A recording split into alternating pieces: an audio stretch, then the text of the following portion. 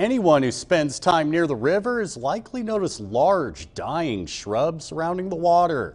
Well, before jumping to any conclusions as to why the plants look this way, officials with River's Edge West want to introduce some fellow inhabitants of the Grand Valley.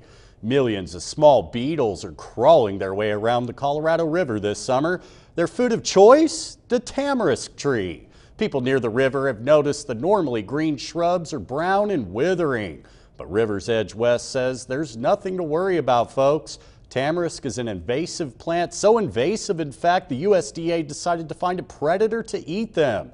Out of 300 organisms tested, one beetle came out on top, now known as the tamarisk beetle. The green beetles will be present until the plants die out, according to River's Edge.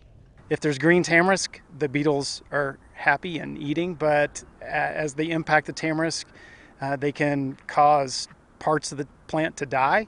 So if there's not any green tamarisk, then the beetles starve.